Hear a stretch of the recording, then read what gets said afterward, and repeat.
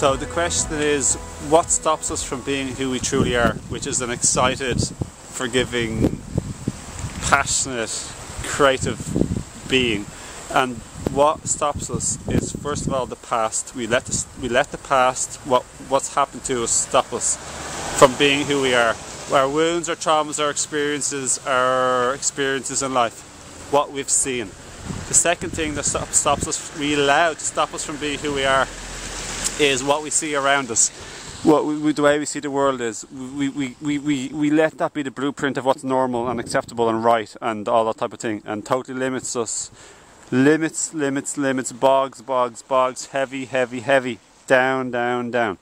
So we allow that to stop us from being who we are. Absolute limited perception and belief systems and ideas and concepts and how we feel and see the world.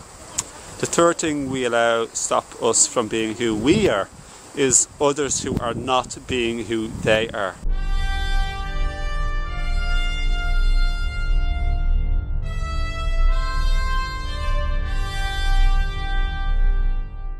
So others who are not being themselves, being angry, mean, confused, hurt, overreacting, all the type of thing.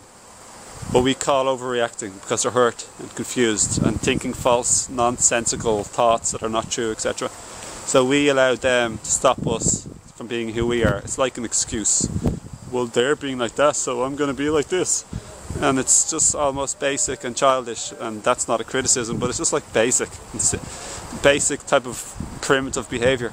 So if we want to raise our consciousness and start being who we are and living an excited, happy, eager, positive, enthusiastic, true thought pattern life, and living this way and from our heart, aligned with love and heart, kindness, compassion and sensitivity, then let us be who we are. Let us wash away what's happened and view accurately.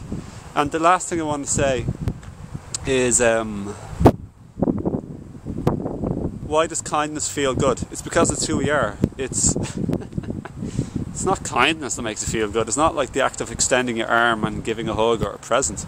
It's we're allowing ourselves to be who we are. We're opening up to love, to giving and receiving love, who we are and stuff. So recognize the truth, and the truth will set you free. We are freedom, we are lightness, we are joy and excitement and fun and positivity and playfulness.